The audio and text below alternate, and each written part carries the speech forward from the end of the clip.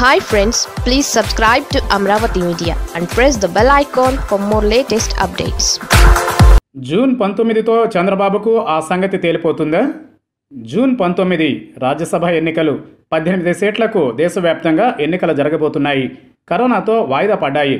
ఇప్పుడు తాజాగా 19న పోలింగ్ నిర్వహిస్తారు. అదే రోజు సాయంత్రం 5 గంటల నుంచి ఓట్ల లెక్కింపు ఉంటుంది. ఏపీలో 4 సీట్లకు 5గురు నామినేషన్లు వేశారు. వైసీపీ నుంచి మంత్రులు మోపిదేవి వెంకటరమణ, పిల్లి సుభాష్ చంద్రబోస్, అయోధ్య రామిరెడ్డి, నత్వాని అభ్యర్థులుగా ఉన్నారు. టీడీపీ నుంచి వర్ల రామయ్య బరిలోకి దిగారు. అయితే సంఖ్యాపరంగా ఎలా చూసినా 4 సీట్లు వైసీపీకి దక్కుతాయి. కానీ ఆటలో అరటిపండులాగా ఎస్సీ కార్డుతో వర్ల రామయ్యను టీడీపీ బరిలోకి దించింది. తెలుగుదేశం నుంచి గెలిచిన 23 మంది ఎమ్మెల్యేల్లో ఇప్పటికే 2 సైకిల్ దిగారు. Gannavaram MLA Vallabhaneni Vamsi, Guntur west MLA Maddala గిరి ఆ పార్టీకి దూరంగా ఉంటున్నారు. చీరాల ఎమ్మెల్యే కరణం బలరాం కూడా సీఎం జగన్ను కలిశారు. ఆయన కొడుకు కరణం వెంకటేష్ వైసీపీలో చేరారు.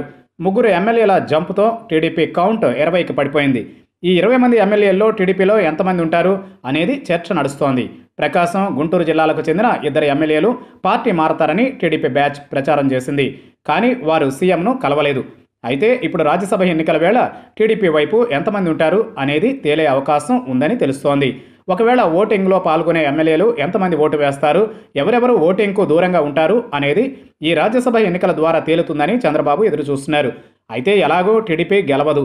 దీంతో పక్కాగా వెళ్లి వర్ల రామయ్యకు ఓటు వేసి కొందరు చంద్రబాబుకు మరికొన్ని రోజులు టెన్షన్ పెట్టాలనే ప్లాన్లో ఉన్నారు. మరికొందరు ఈ ఎన్నికతోనే చంద్రబాబుకు గట్టి షాక్ ఇచ్చే అవకాశం ఉన్నట్లు తెలుస్తోంది. మొత్తానికి ఏపీ రాజకీయాల్లో జూన్ 19 సరికొత్త సమీకరణాలకు తెరతీస్తుందా అనేది చూడాలి.